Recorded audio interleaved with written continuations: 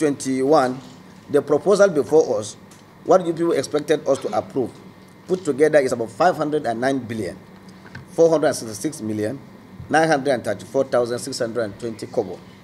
However, still the capital component of it is about 27 billion.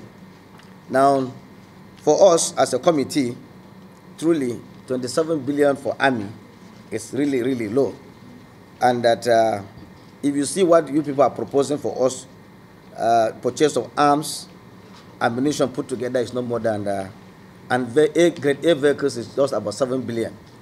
And if bandits hear this, they will feel that we don't have enough. I think there is something needs to be done. When we went on oversight visits, we realized that there is need for us to see that a lot of work is done in the army. We've been to Central Engineering Depot, which is the hub of the Nigerian Army, where arms and ammunition are even manufactured. We like the vision that rather than rely so much on the outside, you are trying to look inwards to produce something internally. We would like the Chief of Army Staff to pay attention to the Central Engineering Depot, which is something that it will help us very well. On behalf of the Chief of Army Staff and the entire Nigerian Army, we appreciate you so very much on this.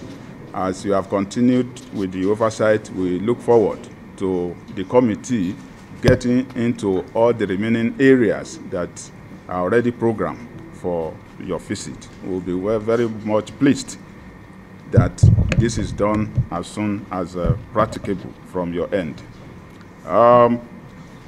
All your concerns are noted, and sincerely, when you get to the ground, in most of the places you will eventually visit, you will appreciate more the enormity of the challenges and the much more that is being done in all the areas of intervention where funds have been released, what has been released, the job they have been used to do, and the correlation between the two.